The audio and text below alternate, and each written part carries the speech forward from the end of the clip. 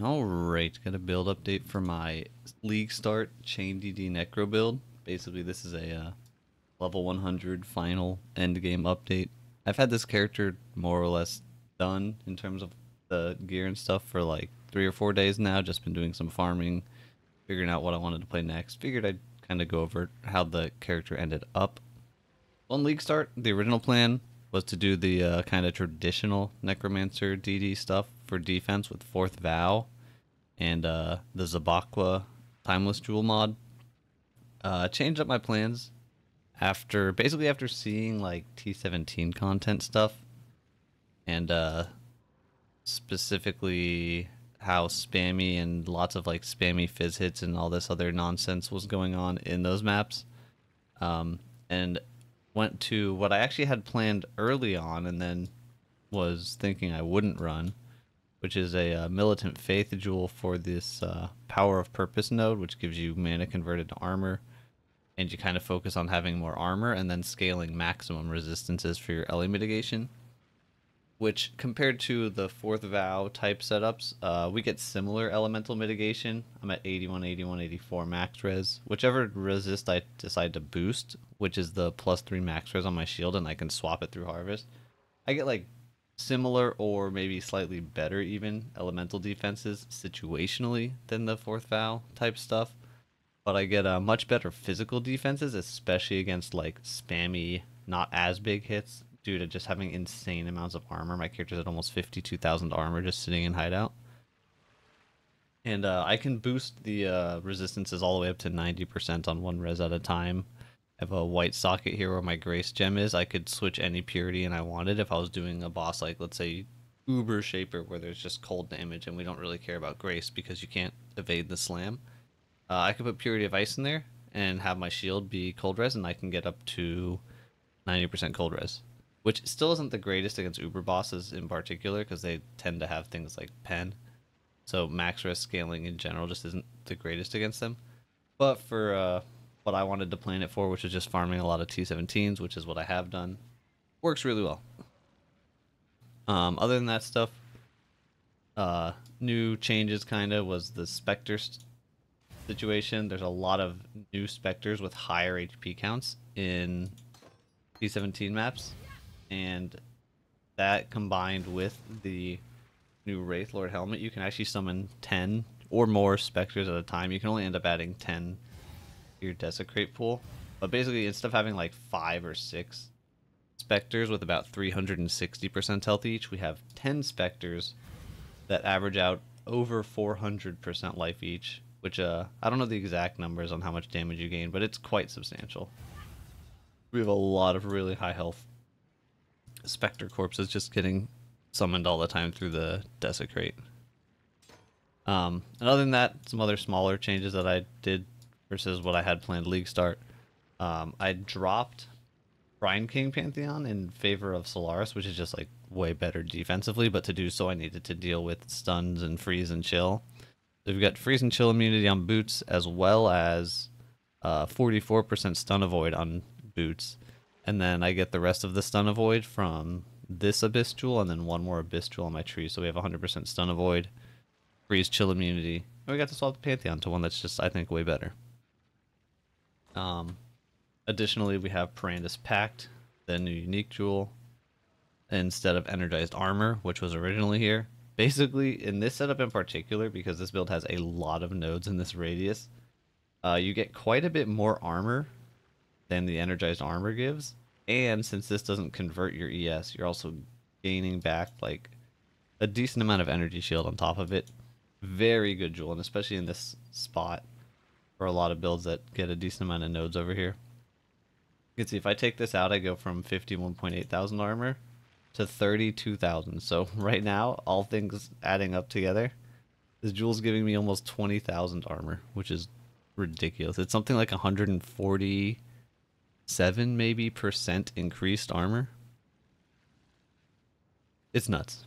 But aside from that, some other stuff that kind of changed up is like just Necropolis in general. We've been able to craft some pretty crazy rare items. Like I have this double fractured chest with tier 1 armor evasion and tier 1 fizz reduction. I made a couple of tri-res life rings with chaos resist on them. I have a double fractured helmet with 2 fractured life mods. I don't think the gloves were not from Necropolis, neither were the boots. That was just a fractured base, neither was the belt.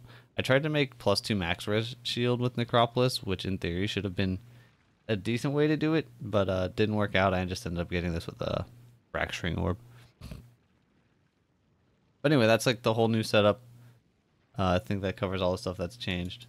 So let me show you a T17. I've got a pretty easy one here, I think. Got haste. It's got damage ignites. And that's about it. So I just have to put on this in case a big ignite shows up for ignite immunity. And I've been running some of these now with a bit of scarabs just to juice it up a bit, since these tend to have really high quantities and stuff. Without even like doing any magic finding or high investment. These are all really cheap scarabs. But I wanted to overwrite this mob because it apparently can make your game lag pretty bad. The World Shatterer. And then otherwise,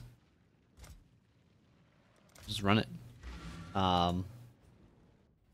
With how much stuff drops in these, I've actually been running item rarity as well while I clear the mobs. I don't really need intensifying these T17s. They tend to be pretty narrow linear maps, so the increased AoE is less impactful.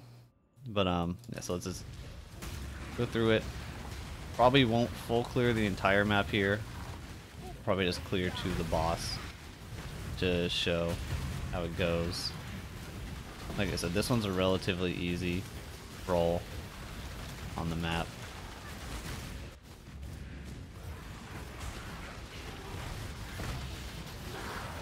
One thing is, if I was being like extra super safe, I would actually switch my shield. My shield currently has maximum fire res. If I wanted to be extra safe against the boss, I could switch it to maximum lightning, because this boss in this map basically just does lightning damage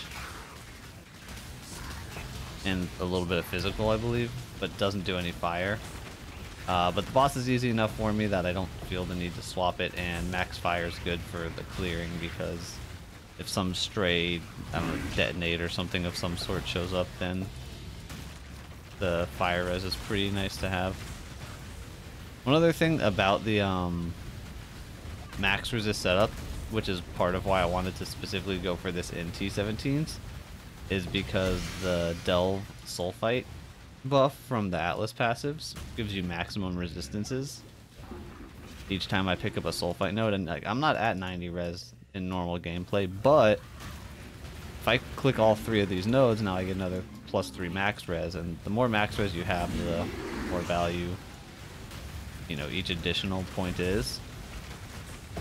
So being specifically fine-tuned for these T17s, it works really well to have the Sulfite for extra resists on top of what you're already scaling. And then they also give you like damage and speed, and it makes clearing maps quick. My Atlas right now is like kind of a mix between trying to get a bit more loot, but also stuff that still is making the maps easier, like the Sulfite, like some shrine stuff. The shrine stuff's just really good in general in these maps. Let's see, I'll get to the boss here. I'm gonna do my swap to more single target damage, which I need to move my flame dash to a white socket just because that's where my blood rage is. I'm taking out. I'm mainly putting Arcanist brand in for the desecrate now, and then I'll put intensify back in instead of the item rarity support. Sometimes there's trash in this. I think it's only when I'm running like hunted traders that it sometimes spawns trash. This boss is pretty easy. He only has a few attacks to do damage, and basically if each time he attacks you just jump through him to the other side of him.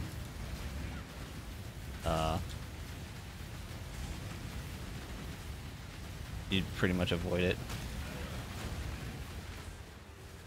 As long as you're tanky enough to tank those beams, because that's the stuff that actually does like anything. Alright, but yeah, so that's basically T17 stuff on this character. It goes pretty quickly, pretty smooth.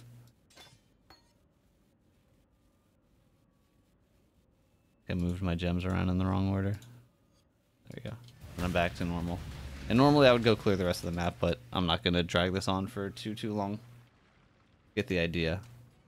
Build, do good. Build, play good. Build, kill T17 content. Really good so far. I don't know how it would fare in some of the like absolutely insane 300% map effect juicing magic find type stuff that people are doing in T17s. I don't think it's quite tanky enough for that. It might be. Like my max hits aren't like the highest that they can be, but it is still a build that does get armor and evasion. So, you know, not massive fizz hits basically get ignored. We get 50% block, 50% spell block. And we still are running the Defiance of Destiny, which is just critical for any of that crazy content where you're getting swarmed down by 500 enemies or something hitting 20 times a second. Yeah, that's the build. That's my level 100, probably final update of this. And, yeah. As always, POB, all the other stuff that might be needed will be in the description. Thanks for watching.